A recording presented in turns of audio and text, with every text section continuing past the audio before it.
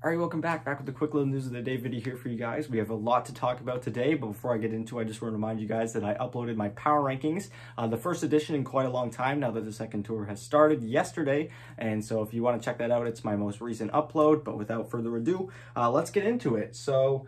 We've had a lot going on today when it comes to client issues actually affecting teams that we're supposed to play today. Saturday is usually the busiest day of Dota, where we have 6 matches spanned across 3 regions, those being Southeast Asia, Western Europe, and then finally North America. And right now we should be in the midst of our 4th series, which should have been OG versus Liquid, but we have only played 2 series as of right now, and I'll get into why. So the first of which being between Boom and Nigma Galaxy, which unfortunately ended up with a forfeit from Boom Esports to Nigma Galaxy. And this was due to a technical issue, which players and management from the team have both come out on Twitter and tried to explain the situation, where they were trying to connect with only a few minutes leading up to the actual game start, and they were having difficulty, whether that was actual difficulty connecting to the lobby or just the client having some sort of issue. They weren't able to connect, and so they were trying to find a way that they could maybe rent a car or call a cab to get the team to an internet cafe where they could maybe hopefully play a series out at the internet cafe, which unfortunately that plan fell through as well. And right as things actually started to work on their end when it came to connecting or launching the client, there was a Dota update, which unfortunately ended up taking too long, and they ended up missing the cutoff time for this series. And BTS, Beyond the Summit, the tournament organizers for the region, had to step in and issue this forfeit just due to the protocol. And so this was completely out of Nigma Galaxy's hands. It wasn't them that called for this or anything like that. This was just BTS stepping in and making an executive decision, which is unfortunate. Again, Boom Esports, it's a tough break in a division that I've already been talking about is so difficult. Making it to the top 3 is going to be super tough. And with this loss already on the record, they're going to have a lot of ground to make up, especially since Nigma Galaxy, I think it's fair to say, is one of the weaker teams in this division. So Boom is going to have to show that they're going to be able to beat all of the better teams in this division to make top 3 from here, which really sucks. But on the bright side, for a team like Nigma Galaxy, who started off 0-1, this is a pretty lucky break. I talked about it in my power rankings yesterday. They started off 0-1 with that loss to Polaris, and then their next 2 series were going to be against Boom and T1. So it felt kind of unlikely that Nigma Galaxy was going to have the best start ever, but they get themselves a win. Whether it's an authentic one or not, a win is a win. So unfortunate news for Boom, but this unfortunately had to happen. And then moving on with the day, of course, this was the last series in Southeast Asia. We had our series in Western Europe between both Brain and Gaming Gladiators that went completely smoothly, no technical issues there. And right as we were getting to start this OG Liquid series, there were delays, which, you know, is pretty typical if a series is running a little bit late due to the one being before it going a little bit late as well. But the first series ended just in about like 2.5 hours, so there really shouldn't have been any sort of delay here.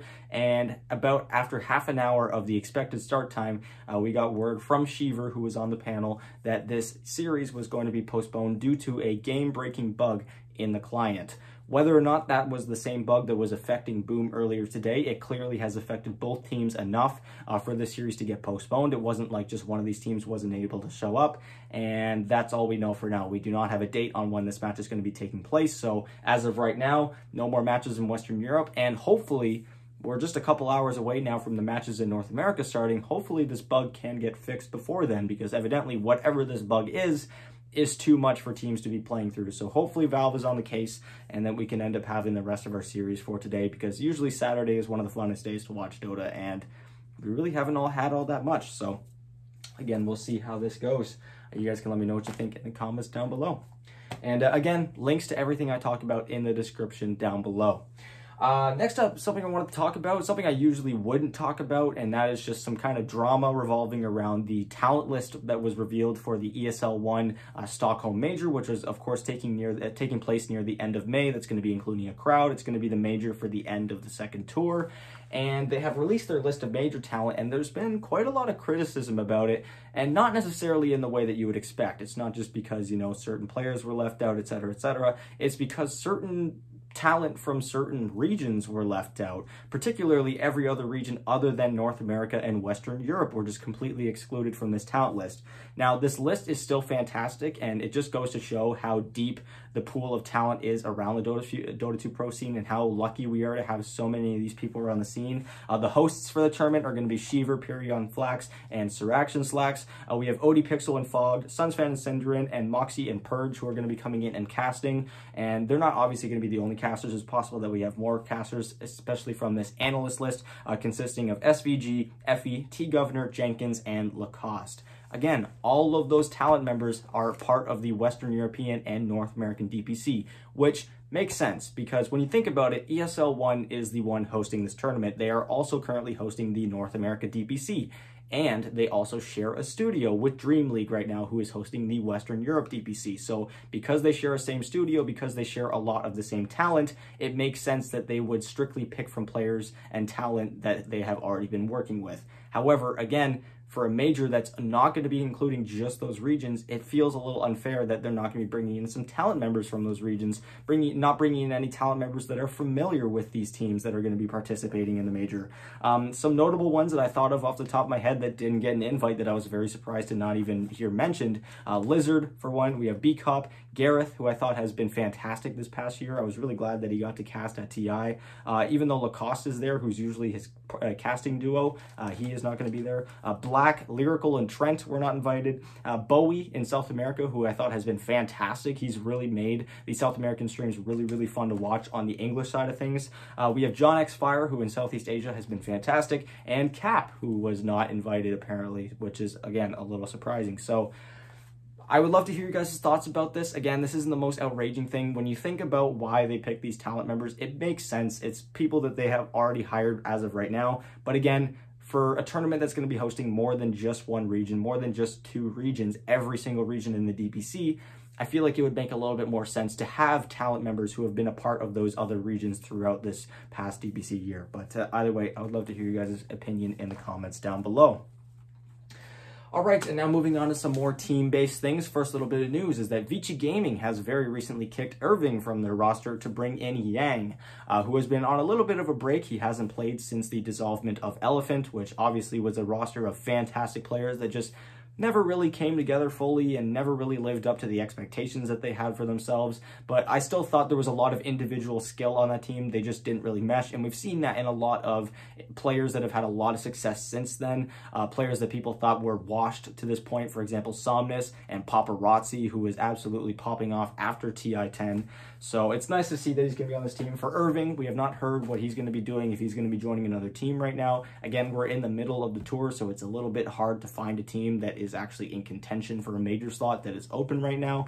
But for Vici Gaming, because they make this change, they lose 15% of their points, which only ended up being 30 points that they earned in the first tour, so they lose themselves 4.5 points, which overall is not all that bad. So we'll see if this change ends up helping Vici going forward. I thought that their first few series have been fantastic. Even though they lost that one at PSG LGD, there was a lot to take away from that series. There was a lot of highlights, specifically Game 2, where they pretty much handled PSG LGD.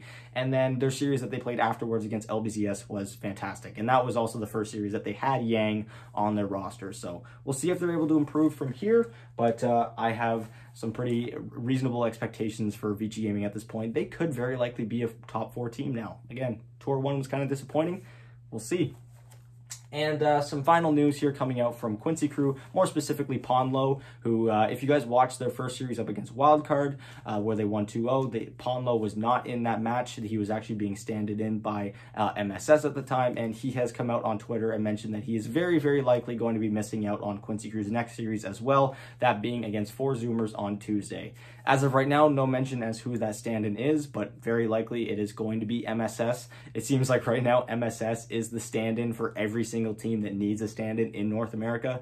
Evil Geniuses had him in for like 3 or 4 series when Nightfall was out, and it just goes to show how, you know, I think, underrated MSS is. I was surprised he didn't get picked up, but also how versatile he is. He played off lane for AG. He looked fantastic. Now he's playing support once again for Quincy Crew. So we'll see how it goes from here. But anyways, yes, thank you guys so much for watching this video. Let me know what you guys think about anything I talked about in the comments down below. Links for everything I talked about in the description down below as well. And yeah, thank you guys so much for watching. I'm going to be having my preview for the lower division week 2 going up tomorrow, as well as my fantasy picks. So if you don't want to miss that, feel free to like, share, subscribe, all that fun stuff. And I'll talk to you guys tomorrow.